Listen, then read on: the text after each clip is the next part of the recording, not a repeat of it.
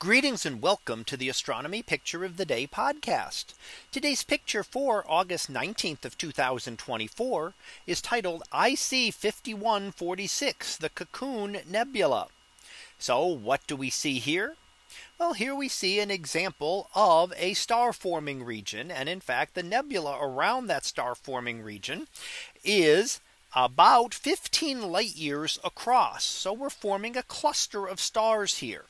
Now, once the stars start to form, we see the different types of nebulae that are present. The very beginnings of a star formation, it tends to be very dark. There's not a lot of light. Well, the stars haven't formed yet, so there's not going to be a lot of light. But as the stars start to form, then they will start to illuminate the regions around them. And we start to get all the various types of nebulae that we see here.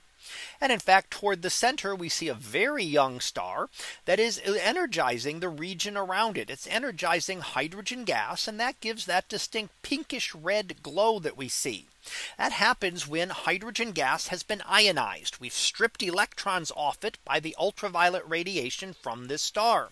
And when those electrons recombine, then they give off very specific wavelengths of light. And in the case of visible light, it tends to be a very reddish color that we get for hydrogen gas.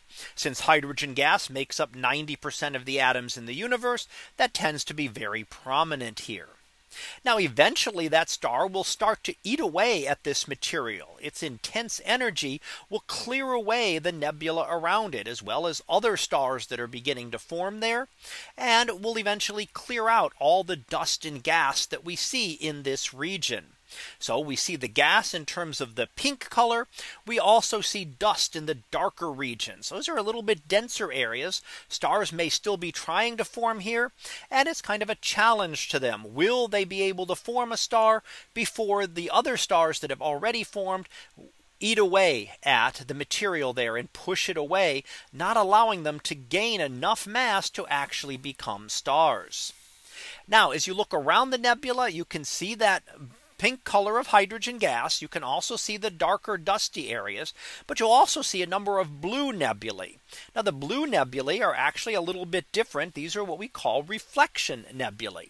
Now, a reflection nebula also occurs around a hot star, but it doesn't have to do with absorption of its energy. It has to do, as you might guess from the name, with reflection of that light. And in fact, the dust around a star will scatter light, and it will be very good at scattering short wavelength light as compared to long wavelength light. Blue wavelengths are shorter. They get scattered much more easily, and it seems to come from all of that dust around it. So the red light would just penetrate through the dust and head out into space. The blue light gets scattered around and seems to come from that entire nebula. Similar to what we see within our own atmosphere, where the light from the sun, when it's low in the sky, gets scattered all over the place, making the rest of the sky appear blue. And it will appear blue instead because of that scattering of molecules in our atmosphere in that case. Not the same as exactly the same as the dust here, but the overall effect is very similar, giving us that blue color of the sky. So again, eventually those stars will eat away, push this material out, disperse it out into space, and then the dust and gas will be gone. We'll see only vague filaments left of them, and we will have a new cluster of stars that will be there.